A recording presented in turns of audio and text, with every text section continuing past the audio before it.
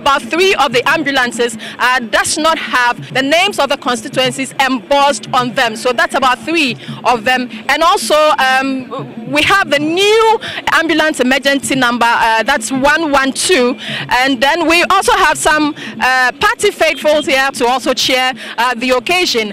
By way of information, I have been speaking to some people, and for example, the paramedics who are here, some of them really have issues, and one of the key issues is that, you know, from here, where do they go to?